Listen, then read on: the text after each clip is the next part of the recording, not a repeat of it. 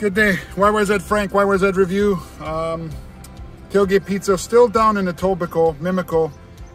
Adriano'S Pizza, recommended by one of the followers.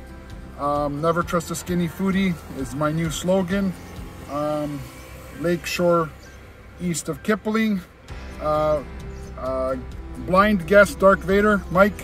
$12 for the medium pizza. He bought it. He said he'll just give a background voice, doesn't want to be in the video. #1 supporter is always with me. But anyways, traditional cheese pizza. There you go. Looks like your traditional cheese pizza. How do you say it? That you get when you order a pizza when the guests come over, like from your franchise and whatnot. I know they use Saputo products because they had the Saputo sign in their door. 2 bites, let's see how it goes.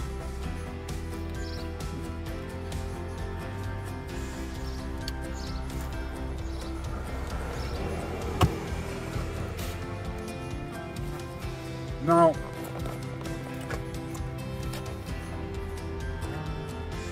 like nothing to throw me out of the water, nothing for the wow factor. Good crust, good cheese, good sauce. Mike? It's, I'm gonna go 7.5. Yeah, definitely in the 7s. Like it's not a wow pizza, drop everything and go grab it. No, listen, it's thin, it's crispy. Usually how I like my pizza. But yeah. It's not a knockout punch for me. So yeah. It's decent. If you're in the area, you want to try it, give it a shot. But yeah, that's what the 7s are. Try it if in the area. Mike went 7.5. I'm gonna stay around the same. I'm gonna go 7.4. For me, it was just I'm gonna say bland. Like nothing, throw me out of the water, knock my socks off.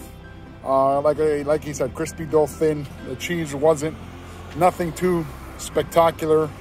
If you like plain Jane pizza, it's for you. That's the word. Plain Jane pizza, it's for you. It's like you're, you know, better than obviously ordering from the franchises, but it's, you know, support local businesses.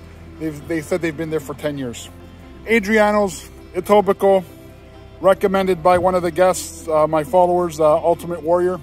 If I remember you, I'm going to tell you who recommended it. If I don't, I'm sorry. YYZ Frank, YYZ Review. Never trust a skinny foodie. Have a good day.